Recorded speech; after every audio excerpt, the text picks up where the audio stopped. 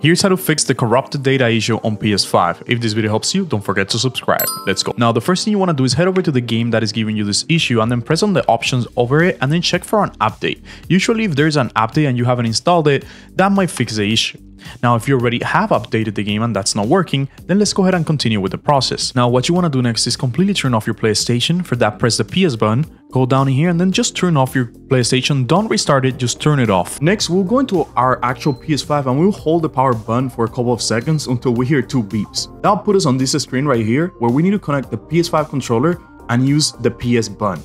Now, once you're in this screen, you want to go all the way down to number 6 where it says clear cache and rebuild database, and in here you're going to select number 2, rebuild database. Now, read through this thing, it's pretty straightforward, and then hit OK.